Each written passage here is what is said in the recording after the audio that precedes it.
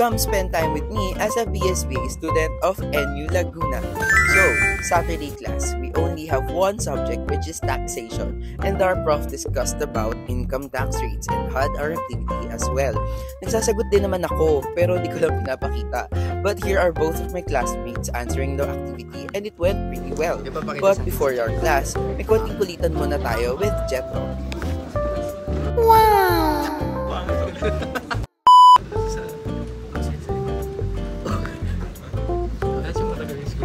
Sige.